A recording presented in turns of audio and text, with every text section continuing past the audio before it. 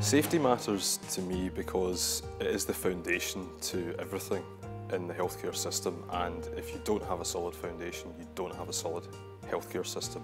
So it's fundamental to get the simple things right at the very foundation. Safety matters to me because as a health system, we enter people's lives when they're often at their most vulnerable. It can have a profound effect on the outcomes of care that they receive. To me, it's a no-brainer. It's what every healthcare professional, every member of the team should be involved in. It's what we were trained to do. Safety matters to me because I work in a complex high-stakes clinical environment, and a patient safety mindset is the only way I can keep my patients safe and achieve the best possible outcome for them. Safety matters to me because it's a key element of respect. To keep someone safe from harm shows that you genuinely value their well-being.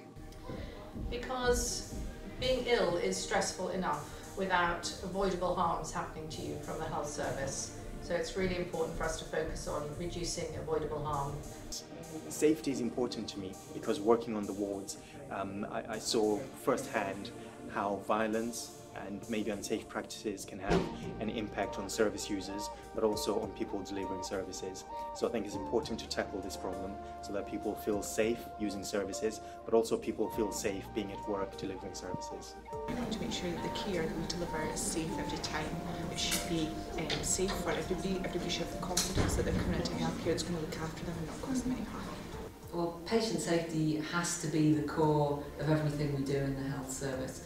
You know, above all else, we need to do no harm and make sure that patients coming into contact with our services are kept safe. That's what people coming into healthcare expect. They expect to be looked after, and they expect to have the highest quality and safest services, and that's what we need to deliver.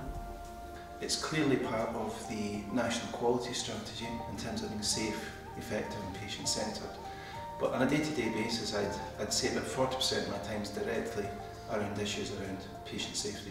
Safety matters to me because we want to provide patients with the best possible care we can. We need to know how safe we are and how safe we can be in order to achieve this.